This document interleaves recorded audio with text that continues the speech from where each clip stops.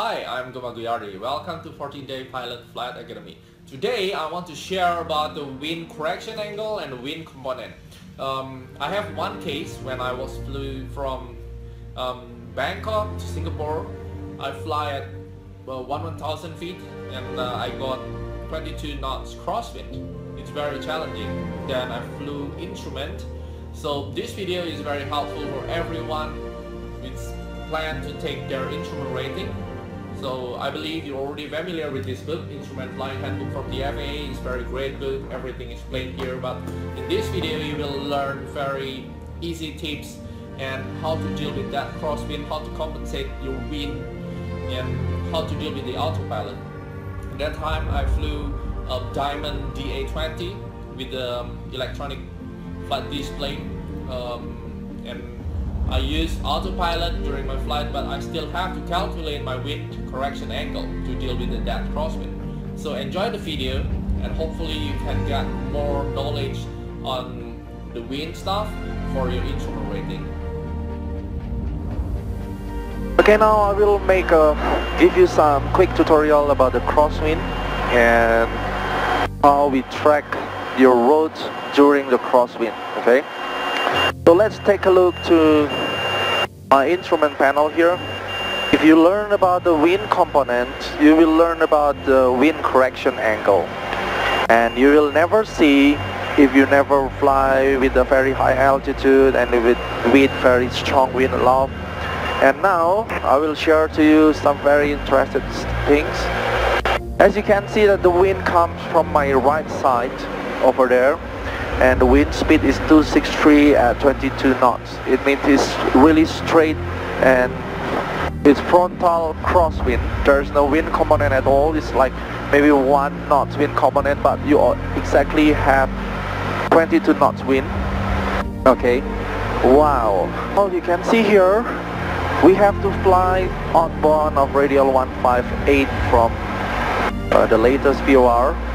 But as you see, our heading is 189er. So how we find 189er, 169er and now 170 is very important to you. This is the exact real world example about the wind correction angle. So as you see that now the wind is 23 knots from 255 on the right side, and your fly heading 171. To maintain this green line, this is the CDI on the center of your airplane. So it looks like you fly farther away from this green line. Okay. As you can see that we are flying at the green CDI, of course, the aviation indicator, of course. And it looks like the heading of this miniature airplane is toward to out of the green CDI. So this happened because you will compensate of 20 knots wind here.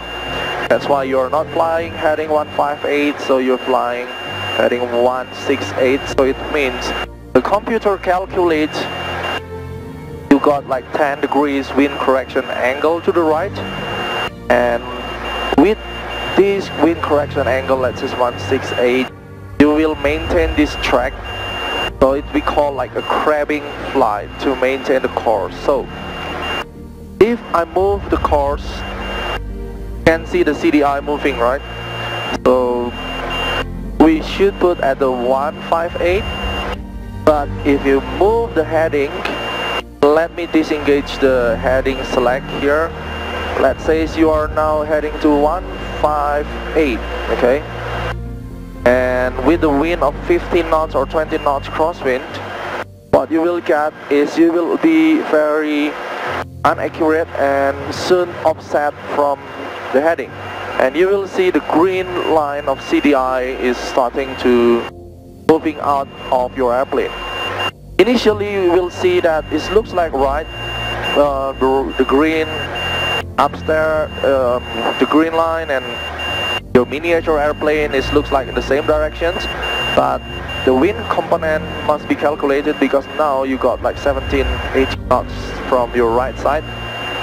So in the long term, this green will move to the right. Why? Because you are moving to the left.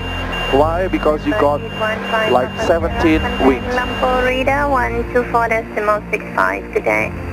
Contact Looper Radar 125.65, 815 Papa Sierra, good day. Kuala Lumpur Radar, Assalamualaikum, November 815 Papa Sierra, flight level 110 with you.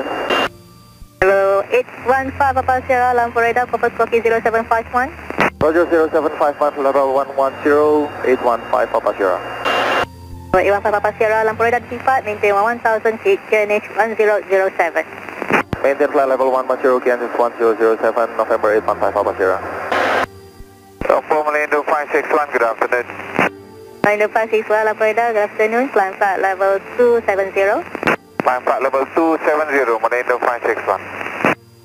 And as you can see, the green CDI is start moving to the right. It is because you are moving to the left. You are not being compensated by this wind. Okay, you can see the wind is still like 251 at 22 knots. Meanwhile, you are not adjusted, and you see the green CDI is moving to the right. So what you have to do now is you are heading to the right. Let's say 10 degrees. Okay, then it looks like you are fly to the right of the course, but this will be the correct heading. Okay, because you got 25 pins now.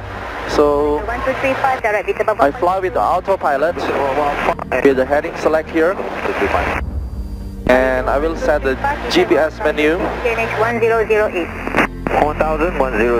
So it will automatically calculate what is your heading correction angle to capture the line. So before that, I will make a direct flight to EPK, and it reset. You can see here our heading now is 186 to compensate the 20 knots crosswind. And suddenly we are at the center of the green CDI.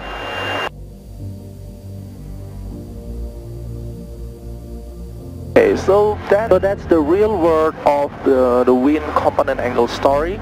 You have to compensate all the crosswind, all the headwinds to get the correct destinations, correct track to your air route. So this is very important. Maybe if you fly visual, your checkpoint will be like a mountain or the road or something. But if you fly instrument, your reference point will be your QR post deviation indicator if you are using horizontal situation indicator. Okay, so now you already got the idea of calculating the WCA. 850 Lampo radar.